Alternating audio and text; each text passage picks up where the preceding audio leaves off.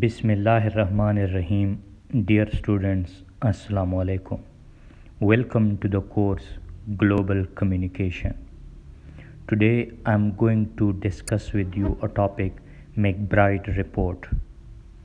MacBride Report is also known as Many Voices, One Word. This report was written by UNESCO in 1980. UNESCO stands for United Nations Educational, Scientific and Cultural Organizations, which reports to its International Commission for the Study of Communication Problems. Based in Paris, Paris is a city in France. The main goal of UNESCO is to end the world's poverty through collaboration and the exchange of scientific, cultural objects and education between nations. As of January 2019, the organization has 193 members and 11 associate members. Their tasks include analyze communication problems in modern societies, particularly relating to mass media and news. Consider the emergence of new technologies and to suggest a kind of communication order, which is the New World Information and Communication Order, to diminish these problems to further peace and human development. Among the problems the report identified were concentration of the media, commercializations of the media, and unequal access to information and communication. The Commission called for democratization of communication and strengthening of national media to avoid dependence on external sources, among others.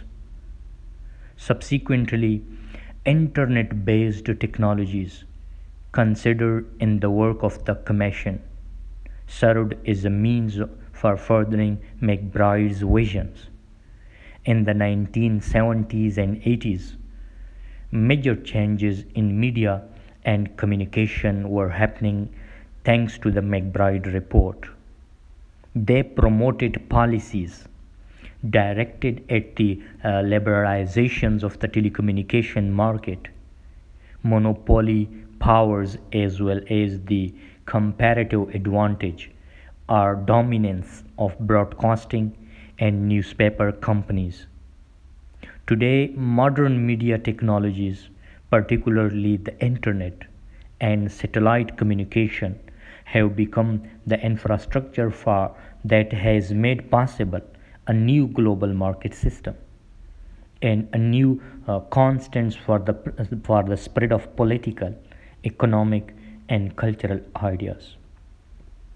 While the report had strong international support, it was condemned by the United States and the United Kingdom, as they considered that it's an attack on the freedom of the press, and both countries withdraw from UNESCO and protest in it's around about 1984 or 1985, and later rejoined in 2003. They both countries later rejoined. So what does it mean by the MacBride Commission? The International Commission for the Study of Communication Problems was set up in 1977 by the director of UNESCO. Under his suggestions by the USA delegations based in Paris, France, and has over 50 offices around the world, it was agreed that the commissions would be chaired by Sean MacBride from Ireland and representatives from 15 other countries, invited due to their roles in national and international communication activities. and packed among media activists, journalists, scholars, and media executives. The Commission presented a report in October 1978 at the 20th General Conference of UNESCO in Paris. The Commission's seminal sessions on new technologies to address the identified problems was hosted by India in New Delhi in March 1979. Because of the controversy surrounding the report and the withdrawal of support by the UNESCO leaderships in 1980s for its ideas, the book went out of print and was difficult to obtain. A book on the history of the United States in UNESCO was even threatened with legal actions and forced to include a disclaimer that UNESCO was in no way involved with it. The MacBride Report was eventually reprinted by Roman and Littlefield in the United States and is also freely available online. Let me discuss with you the limiting the power and control of dominant communication corporations. The reports called to develop and implement national informations and communication policies, provided support for countries seeking to establish regulations that limited the power and control of dominant communication corporations.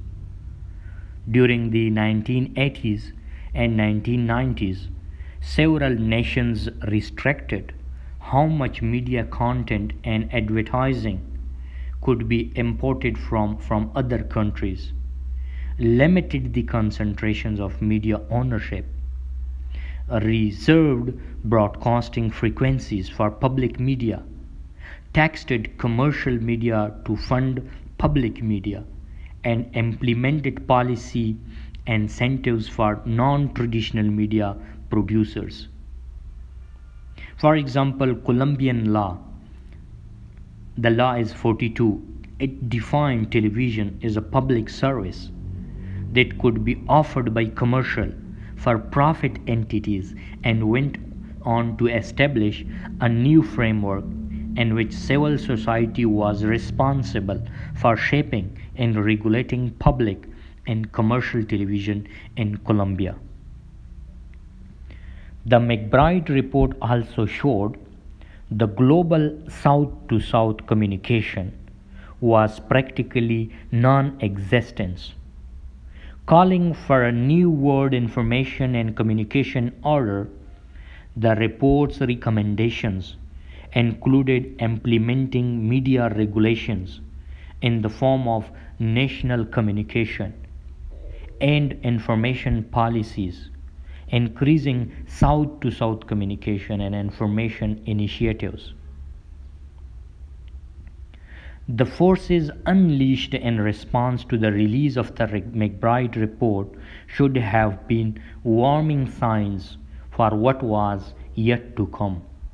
Using freedom of the press as a smoke screen to protect transactional media corporations from regulatory policies that could restrict their operations, especially in the third world, in the United States.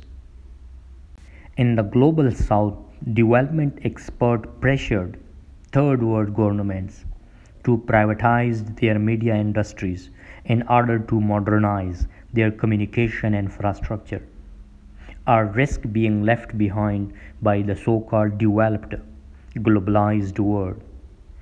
At the same time, during the 1980s, the International Monetary Fund, which is IMF, the World Bank, and the World Trade Organizations began pressuring countries with large foreign debts to adopt structural adjustment programs if they wanted more loans. Many countries in the developing world had accumulated enormous foreign debt. In 1990, for example, Guatemala as a state, the international debt was equivalent to 35% of its GDP. US Department of State, 1996. Central to structural adjustment programs was the privatization of services, including media and communication. This meant dismantling informations and communication policies. Naomi Klein asserts that this scheme of neoliberal policies, privatizations, and deregulations, what she calls the Washington model, was imposed on Latin American countries, first by the military interventions and later through structural adjustment programs. The history of communication technologies is the history of tensions between the divergent forces that sometimes move towards regulations and social accountability and other times move toward autonomy and commercial freedom. The MacBride Report marks a point in the history during which these two opposing forces became, for a brief moment, visible, transparent, and loud. Let me discuss with you the rising power of transnational communication corporations. In 1982, 2 years after the MacBride Report's release, international media experts C.S. Hamlin, he noted that the report's failure to sound enough alarms, warning of the rising power of transnational communication corporations, when he stated the proposed measures, mainly legal in nature, seem to me totally inadequate in confronting the vast politico-economics power exercised by those transnational corporations that play a key role, and Hamlin's words sound prophetic today. Engaging technologies communities in the conversations about social justice issues is among the main challenges for those of us working towards media democracy. Unless social justice and democratic values are considered from the moment of conceptions in design, communication technologies wouldn't address the needs of democratic and inclusive communities. Looking back at the MacBride Report now, after the advent of the web, some sections appear idealistic and over generous in their pro-announcements about the role of frictionless information transfers via computer networks. The report states that a constant flow of information is vital for economic life, and that communication offers incalculable potentialities. Although the report was released well before widespread public access to the internet, the writers were able to articulate something analogous to it. The global web of electronic networks can potentially perform a function analogous to that of the nervous system. The reality is that after the growth of the commercial internet and distributed web services, the power has become consolidated in a small number of companies in places like Silicon Valley, who control the information that is sent along this nervous system. An example of the concern raised by Hamlin. The above point is crucial for understanding the report in the light of the formation of the internet, its technologies, and the associated problems they introduced. Internet technologies are indeed not neutral are value free. Tools like algorithms may act as filters that sort information according to a set of predefined rules.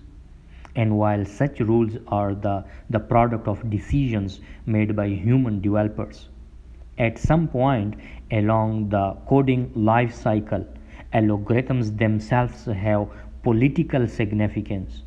For example, the technology of choices of California based for profit social media companies. Algorithms are the primary mechanism for sorting and ordering news feeds.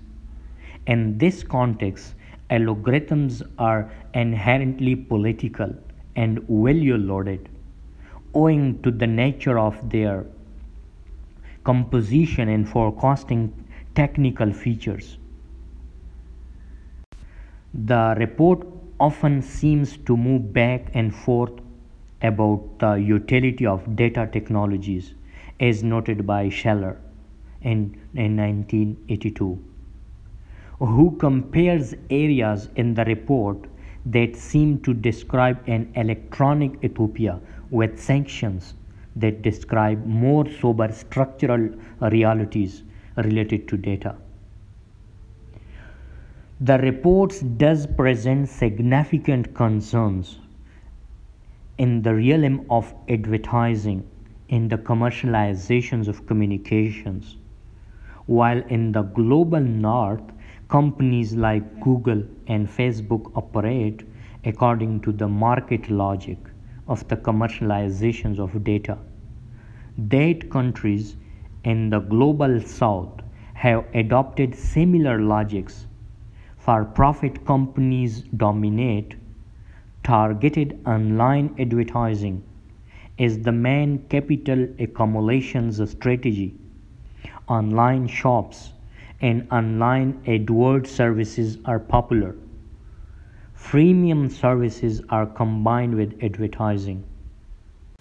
The report warns about the dangers of advertising and argues for decommercialization the media. Yet the authors of the report perhaps could not have anticipated the intimate connections between datafication and advertising, especially in the context of the emerging internet and the web services that it would enable. The last point is datafication of surveillance capitalism. In the end, the MacBride Report post-internet legacy may finally be tied to its silence on the rapid growth of what could dry, called the data colonialism and surveillance capitalism, a new economic order, and claims the human experiences as free raw material for hidden commercial practices of extractions, predictions, and sales. It may be time to revisit other critical interventions in the history of communication research. Several authors writing before, during, or after the MacBride Commissions were attentive to the dangers of what we now may call surveillance capitalism. It is easy to review a historical document like the MacBride Report and criticize it for the things that it missed. But there is a utility in doing so, if only because it illuminates just how profoundly socio-political issues in communication can change without notice. If there is to be any prescriptive or regulatory power that comes from documents like the report, it will be found in a preemptive attentiveness to the shifting landscape of communication problems in the modern societies. I think that's enough for today. Thanks for watching my lectures. Kindly subscribe my channel so that whenever I upload a new lecture in coming future, you will get in your notifications. Thank you once again and best of luck.